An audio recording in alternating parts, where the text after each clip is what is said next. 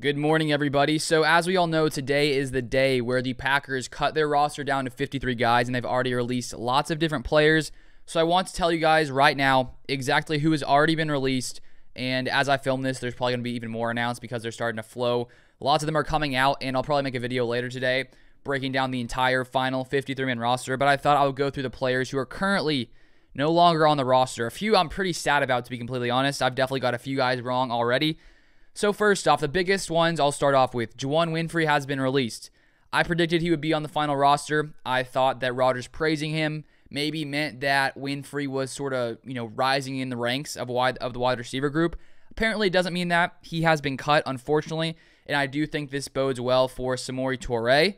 We'll see if the Packers want to keep him, but with Winfree gone, that leaves open a potential other spot. And then another guy, Heflin, has been released. I thought he would make it. Unfortunately for him, he did not. Hopefully he lands on the Packers practice squad because I think what we've seen from him from his first year to second year, he's much, much better. And then one I'm really sad about, the Packers released running back Tyler Goodson. And so it seems like it's going to be Patrick Taylor back there at running back. And I think I've talked about it this preseason. Every single game, Tyler Goodson had like these electric runs where he can just, he's so fast. He can cut back so well. He has great vision. I wouldn't be surprised if some other team came in and signed him before he, like on the waivers. I hope they don't so that he can stay on the Packers practice squad, but he's looked really good.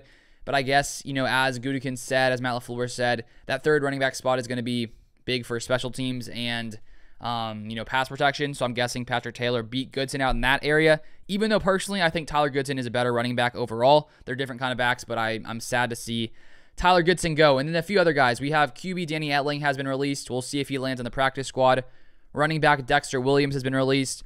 Wide receiver Ishmael Hyman. Tight end Alize Mack and Sal Cannella. Defensive lineman Akil Byers and Chris Slayton. We already mentioned Jack Heflin.